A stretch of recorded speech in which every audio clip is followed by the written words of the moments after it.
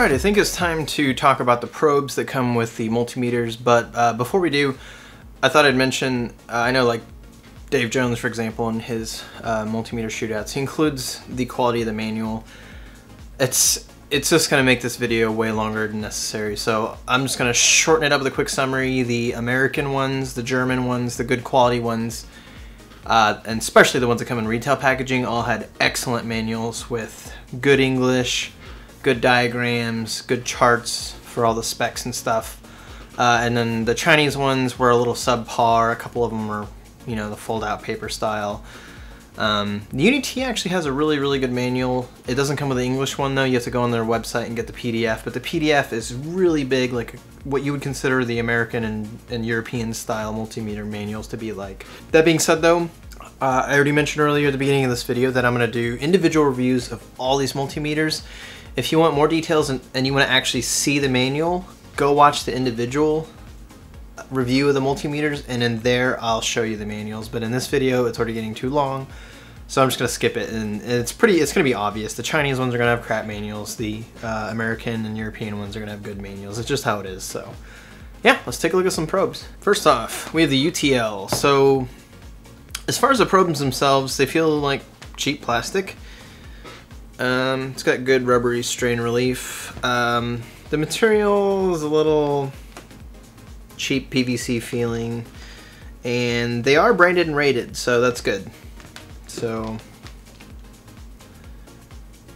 they're pretty pointy. They're maybe a little above average as far as pointiness goes, so not terrible for the UTL.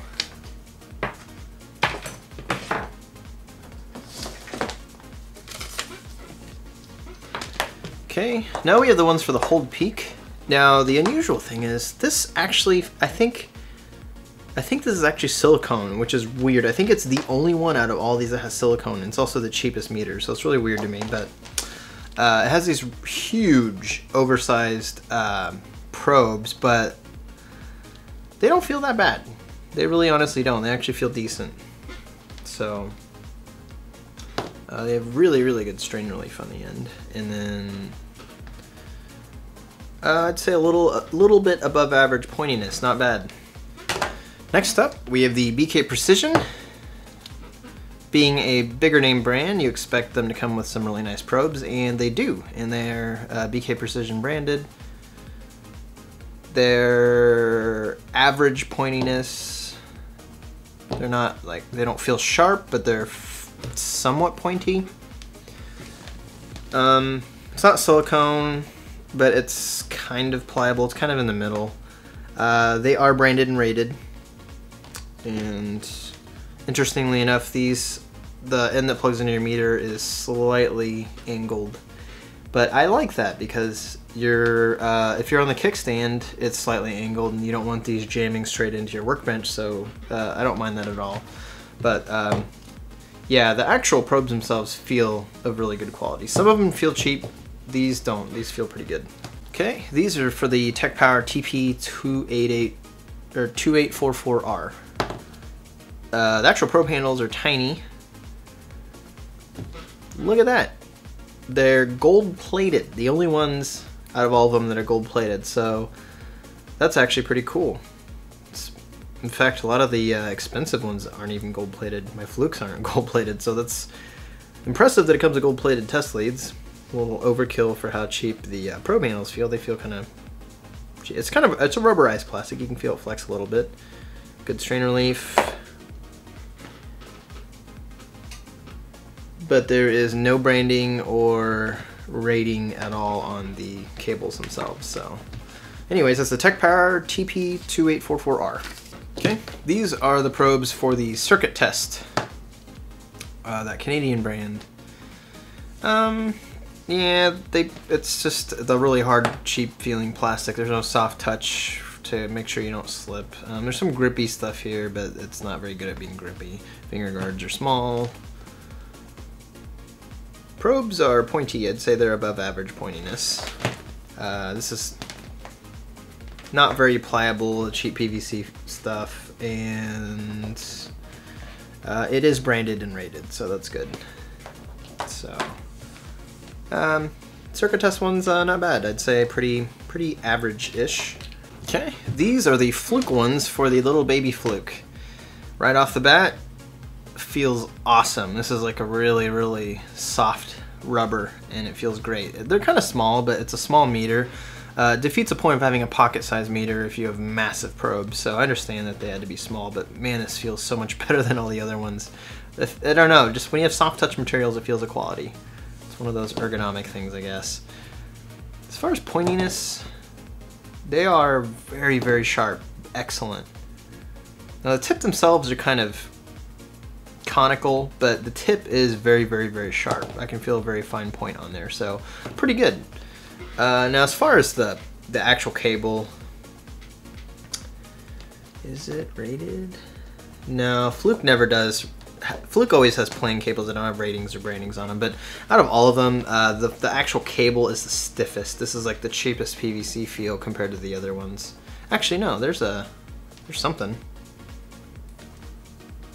That's the only thing I see on the entire cable, but yeah, it's as far as the actual cable quality, probably the lowest as far as feel. It's the least flexible, least pliable, but the best feeling probe handles so far. And they're above average pointiness, so average, maybe slightly above average, because the probe handle feel to me is important, but not to a lot of people, and it's very sharp, so that's pretty good. These are for the cheapo Innova, and just like the meter, the probes are just like they're little baby toys, tiny, not very big around, though no girth, so it's kind of hard to hold on to, hardly any finger guard at all. Cheap hard plastic. The wires are at least branded and rated, so, and these actually feel, these might be silicone. They actually feel really good, but they're really thin. Maybe the thinness is making it more pliable and tricking my brain into thinking it's silicone, but these feel, no, these aren't silicone. Well, if it is, it's just barely, I don't know. It feels really good. It feels like silicone to me, but it could just be because it's thin, and thin means more flexible, but feels good. Probe handles don't feel good. They are pretty sharp though, so I'd say above average sharpness, but I wish I had bigger, whoops. I wish I had bigger finger guards, and I wish they were just bigger in general. They're just absolutely tiny, and I have small hands, so. Innova, not terrible. Okay, these are the probes for the Uni-T UT61E. It's kind of a hard, I wish it were more soft touch type of material, but at least they're big, so I feel like I can get a good hold of them, so. Yeah, I like it for not being rubber or soft touch, as people call it. I think they feel pretty good just because of their large size. Pretty sharp. It almost feels the sharpest, I think, possibly, so as far as sharpness, excellent. Now, this actually I think is stiffer than the Fluke one, so these might now be the worst cable as far as flexibility. And I don't see any branding or labels anywhere on these, so yeah, it's kind of what you expect from China. Not super huge strain relief, but it has strain relief, I guess, so. These are okay, they're kind of average. Okay, these are the ones for the XTech EX430.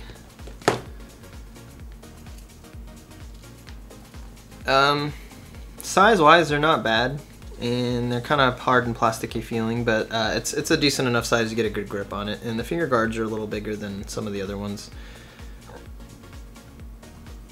They look pointier, but the actual tip is a little more blunt than some of the other ones, but I'd say it's probably what I would consider average.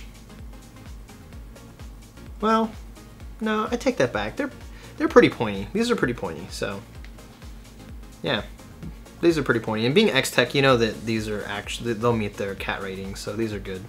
Really, really good strain relief. Cables obviously are rated and branded, as you would expect from a company like XTech, so I'd say these are average, a little above average.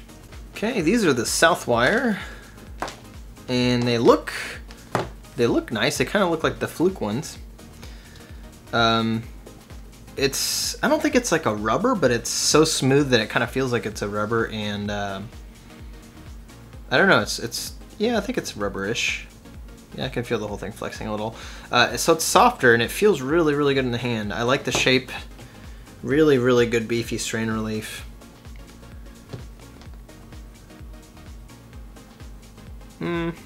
They're pretty pointy. I'd say average-ish. So I like the feel of these. They're really, really good feel. It's not silicone, but it's very pliable for the PVC type, and it's branded and rated, so that's good.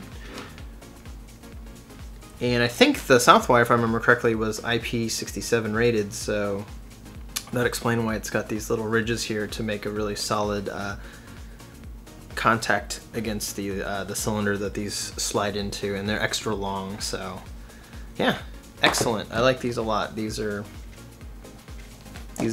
slightly above average or so, I would say. But, and that's another thing too, I'm not considering the actual, we're assuming they'll meet the CAT ratings, so obviously the Chinese ones are going to lose to all the American and European ones that we know will meet the CAT ratings. So, just throwing that out there. Okay, these are the Amprobe ones. They're a little small, on the small side, but not terrible. By far the most blunt tip out of all of them so far, I think. Yeah, they're not very sharp at all. They're kind of rounded, so sharpness is not that great. They feel okay. They're not super cheap and plasticky feeling, but they're not, I don't know. And the finger guards are pretty tiny, and so not the greatest. Cable is about average on flexibility, and obviously it's rated and branded. See, it says Herwell. You have voltage, temperature, all that good stuff. So yeah, these are pretty average. They could be pointier, but at least the cable's branded and stuff. So these are for the Uni-T UT61D, but these are basically identical to the E model, so I already covered that. So no point in repeating myself. This is the Tekpower TP40. They're slightly bigger than average size. Good size finger guards. They feel kind of cheap and plasticky, but the size makes it more comfortable, I think. And I kind of understand now that I'm holding this one why some of these have that kind of rounded triangle shape, because that gives it a flat side. So if it's round, you know, it's round and you don't get a lot of surface area in one flat spot to get your thumb on. But when you have the rounded triangle, you have 3 flattened sides, so you get a good grip with your thumb. So I actually like that now that I'm actually realizing why some of these do the little triangle thing. Yeah, I like it. It feels good. But the overall feel though, the material is it's just cheap hard plastic, but it's big enough that I can get a good grip on it, and it's not bad. Very pointy, very, very pointy. One of the pointier ones, probably I'd say well above average as far as pointiness. Not super flexible probe leads, but they're rated and branded, so average, not bad. They pass. Okay, these are for the Klein. Was it the MM2000, I think it was? And these actually came with insulated alligator leads. That's awesome. I like that they included that for no extra cost, as where other companies like Fluke will charge you your firstborn and your arm and your leg. Advanced payment. So absolutely no finger guard at all. You could just slip past that very easily if you're probing something. So finger guard, not very great, but it is a soft feeling rubber, so I know that, you know, my fingers wouldn't slip, especially if you're an electrician. You'd be wearing gloves, and so those like leather linesman gloves, those would get really good grip against this kind of soft rubber. So maybe that's why they don't put a big finger guard on there or something. I don't know, but finger guards could be bigger. Other than that though, they feel good because it's a soft material. And they're average pointiness. Let's see here. As far as the material, it's kind of on the slightly stiff side, but they're definitely rated and branded, being, you know, a company that does these for electricians, so you know these will meet their rating. So not bad, I'd say average. Last but not least, the trusty Radio Shack. By far the biggest finger guards. Excellent. There's no way your fingers will slide past that at all. And they're not terrible feeling. They're not, I mean, you can tell it's like a plasticky feeling, but it's pretty smooth, and I don't mind it. It's not bad. And they're pretty good size too, so you feel like you get a really good grip on them. those are actually pretty sharp. So I'd say pointiness well above average. Those are very pointy, very needle tip. Not silicone, but it's the very flexible type of PVC, if that's what it is, and it is rated and branded, so pretty good. And average strain relief, not bad. So yeah, Radio Shack ones I'd say are average or maybe slightly above average actually.